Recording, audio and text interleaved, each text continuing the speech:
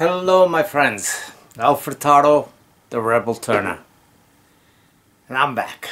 Back first of all with a little bit of an apology. It has been a little while since I've been over here. A few weeks ago, I wasn't feeling too well, so I have been somewhat under the weather. Been trying to get myself to come out here and do a little bit of a turning. Well, yesterday or the day before yesterday, I got a little enticement to get out here. If you know me, I cannot pass by somewhere where there's a tree being cut down and I don't stop and see what it is that they're cutting down. So anyway, and on that topic I want to talk. I live in a tropical area, so I have lots of trees around me. But it's funny. Flamboyant. It's real funny that even though on the same zone, southwest Florida, which is quite within common in Fort Myers, I see a lot of 25-mile range trees all over the place with this Venice location where I live, going north or south.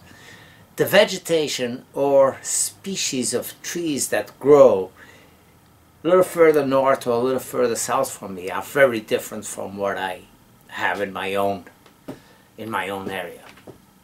For instance, up north a little bit, there's this tree, jacaranda. Beautiful tree that grows, I believe, a purple bloom.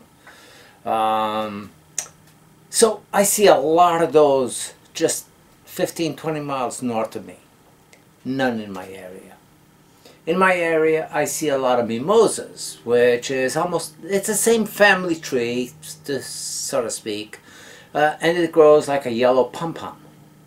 So I see that as being local, which the mimosa, by the way, cannot turn. It's very, very fuzzy wood. Going further south, well, in Fort Myers, actually you can get mahogany, which don't see it in my area at all. And I've looked at the mahogany tree to see what it looked like, and it's this beautiful tree with a red blossom on the top. So whenever I would drive by and I would look at these trees in the distance, a low tree with a white canopy and beautiful red bloom, I always assumed, oh, it must be mahogany, since I had briefly looked at it. Well, anyway, on the way back from work, a company was cutting down some trees, clearing up a lot. And it was one of those trees. So I pulled up and pouring, cats and dogs, everybody was stopped. Their chainsaws were covered up in plastics because of the rain, how much rain was coming down at the time. And it's like, excuse me, is that a mahogany that you're cutting down? And he's like, no, it's a royal... Flamboyant. I'll put it up, the background video, which I took with my cell phone. I forgot the name of it right now. It was a royal something tree. Beautiful tree. So anyway, I grabbed a good sized stump, which wasn't too bad to manage, which is what I'm starting off with. And then I wanted like a piece with a crotch, and everything that they were cutting was like 4-foot lengths. They weren't cutting them into log sizes. It was a company, they would grab a lift and put it into the truck and dump it all. So anyway, I grabbed the first log, 4 foot. It's like, oh, that's not too bad actually. The wood is fairly light. Carried it to my truck, then brought my truck closer up to the job, to the tree stumps, and I was looking around and I saw this crotch. It's like, oh my god, I gotta get a crotch, but this one is a little bit heavier for me. Anyway, I struggled, and the guys were laughing at me because I was struggling, and I finally got it over my shoulder and walked it to my truck, got it in. So therefore, I have a couple of good size logs. One is on the lathe, one is right behind me. That was the smaller of the two logs. The wood is kind of blonde in color, so anyway, got this blank, and this was the bottom of it, or whatever. and I cut this one in half, split it. Maybe for a natural edge, maybe for just a regular bowl. Well, like I said, excited to get out here and get started. I am going to actually turn this, and this one is going to be, how appropriate for me anyway, for my channel, a mushroom bowl. I know I've had Tom Kuzia over here already a couple of times for a lesson on these, and according to him, he has not quite gotten the knack of it. So Tom, maybe this one is for you. But I actually had one of my fans who bought one of these from me, and upon receiving it, I guess he studied it a little bit, and he was able to produce a beautiful, beautiful one made out of cherry. And what did he do? He sent it to me as a gift, which the video, I'll put a link, was a gift of gifts, I believe. So anyway, I'll put a link up above, and if you want to see what that was. But beautiful job. So I'm going to take this one, put it on the lathe, and create one of my specialty bowls, which is the mushroom bowl. Let's get started.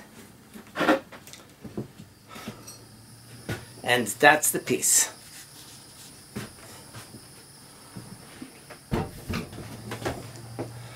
As usual, I generally don't change a system that works well for me.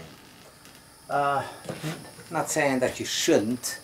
I'm just saying I generally don't change it. If it works for me, then generally I stick with that method, which is between centers. Spur drive inside the chuck, live center on the other end, and I will start my process, which will be to make the first tenon to go into the chuck.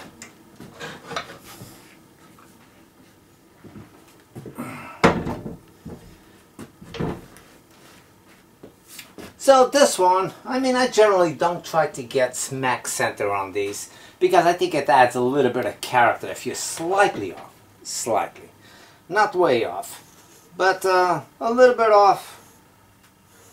It adds the wings a little offset, or it will make your piece look like it's drooped more on one side than the other, rather than being very symmetric.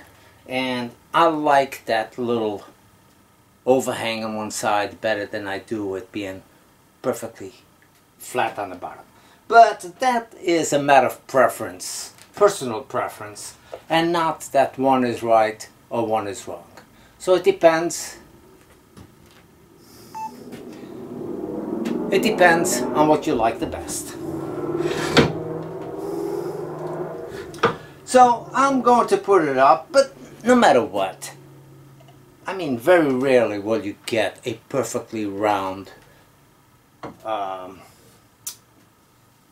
log anyway. So if the log has little jogs, those little jogs will add character to the piece. So in this case, it has very little. I have this little piece over here that's slightly longer and less round than this half over here, so that would reflect on its final appearance. On this side of the log, well, it's even more round, so this will be the bottom and that one will be the top, so I can reflect some of that. The dimensions on this, when I start this type of a bowl, usually it's whatever the width is, it's roughly the height.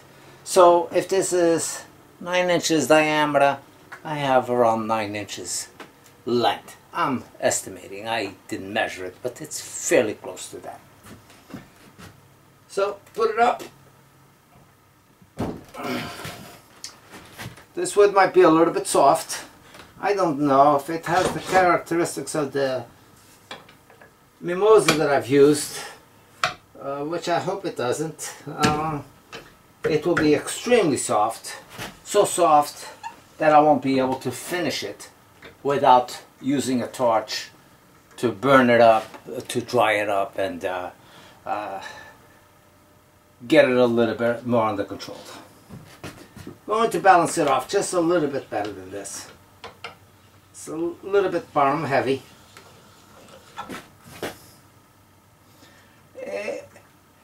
It's very wet, so therefore this is probably going to be spewing out water as I turn it. The thing to do is round this over like a regular bottom of a bowl, and I will take it about halfway mark, more or less, round it over, create a tenon over here so I can flip that over and put that in a chuck. Let's get it going.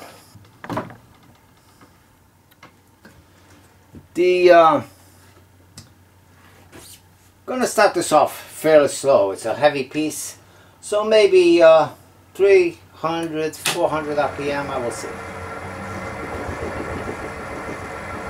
This is 390 RPM, and that is fast enough for what I need to do at this point.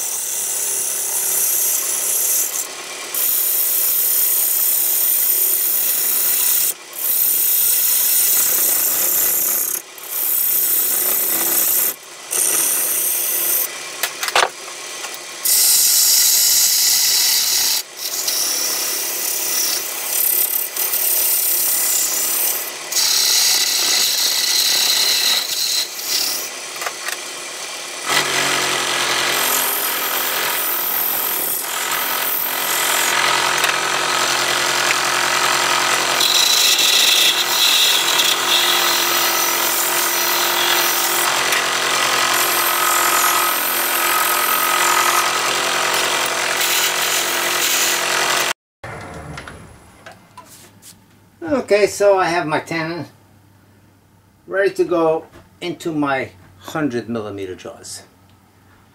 I want it because on 100mm because this is a little bit bulky and will give me slightly better grip than the 50mm.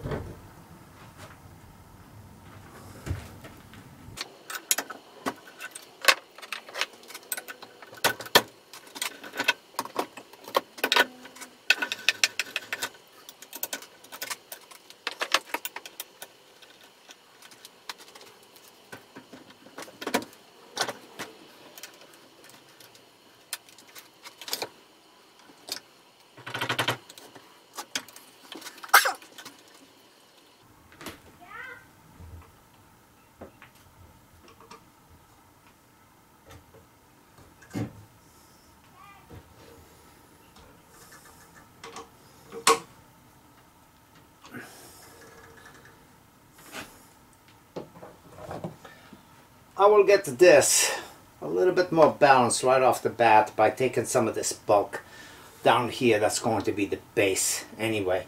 It will still be somewhat wobbly because, you know, like I said, this has different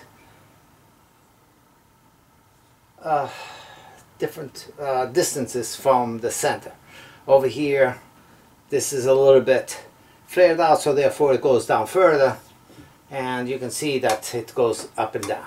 This is the deepest point.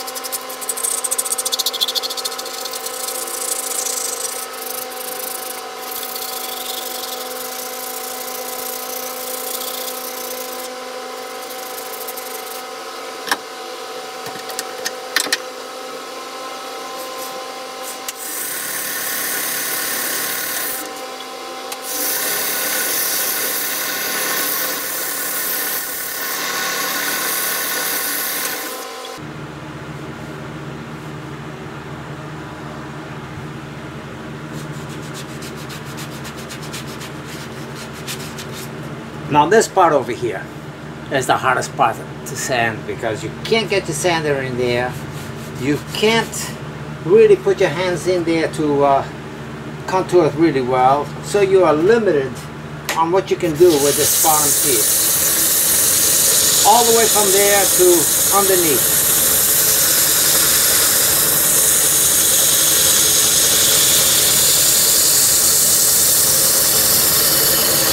And out of these pieces, that's the biggest challenge that you have, that you're faced with, is doing any type of power sanding.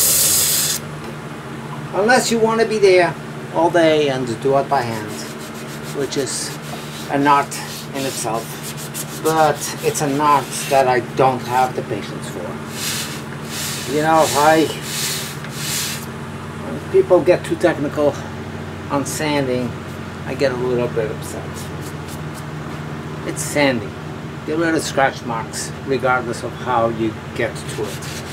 And then when people start talking about contaminating by using different paper towels during the wipe down, oh my God. You don't want to know what that does to me.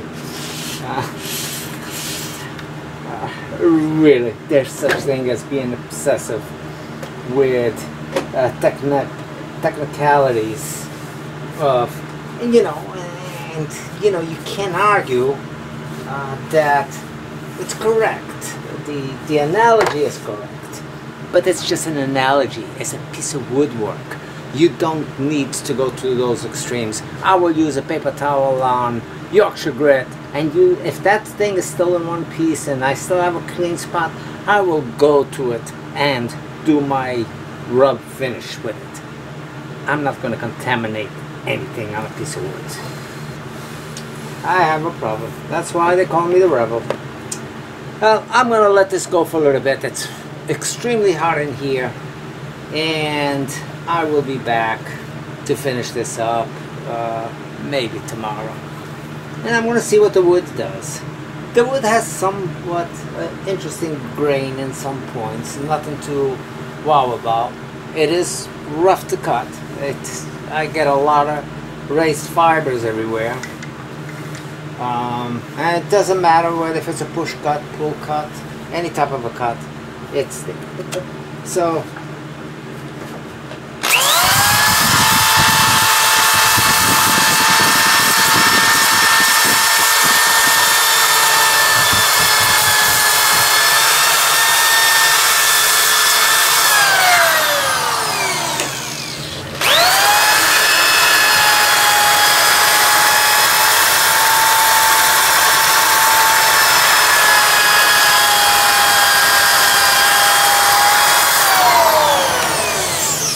a little while ago I burned some of these fibers to help me on the cuts or on the sanding, on either way. And you know, it will always help, there's no question about it, but it's very far from being a smooth cut. I feel all the grain going that way, so it's like running my hands through my whiskers after being shaved. Not a very close shave. So it's we'll see.